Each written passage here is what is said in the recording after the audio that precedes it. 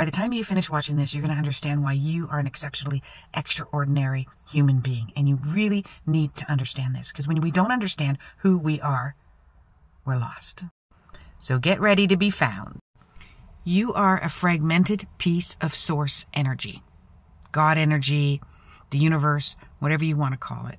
If you want to look at the big, giant, Big Bang, then you're a tiny piece of that as well. This is my example. This is going to explain. Imagine if you were walking around and all you saw was a leaf. Just a leaf on the ground, and that was it. You had no idea where it came from. You didn't see any evidence of where it had came from. And so you just picked up this leaf, and it's meaningless. It means nothing to you. It's just, what is this? But then you find out, after you start trailing along, that it comes from a branch. This skinny little branch, that's where it came from.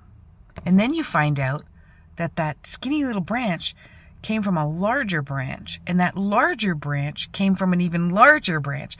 And then that came from the trunk of the tree. And then you realize that it goes even deeper, that there's roots to the tree as well. And all these roots are entangled with other trees. Suddenly this leaf becomes very meaningful. It's a small piece of a really big giant ecosystem called a tree. And not only that, there's a lot more of you out there. There's probably thousands of leaves just like you. But that's only on the one tree. Then you find out that there's more of these little villages of leaves, and there's billions of you out there. And not only that, they're all different shapes and sizes. And that tree grew just to create you, a little leaf. That's pretty cool. I mean, that tree's entire life stemmed, no pun intended, was rooted, no pun intended, just to design you as a leaf.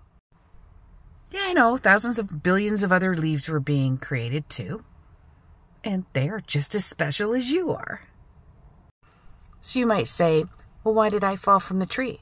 All the other leaves are still on the tree. Why was I born in a country where every 6 months I drop with everybody else and new ones are rebuilt? Or another country where they all stay on the leaves all year round? How come? Well, that is the mystery of life. Because we are here on a treasure hunt. And we're not allowed to understand the whys, but they do want us to try to guess and figure it out and learn and grow and establish a philosophy.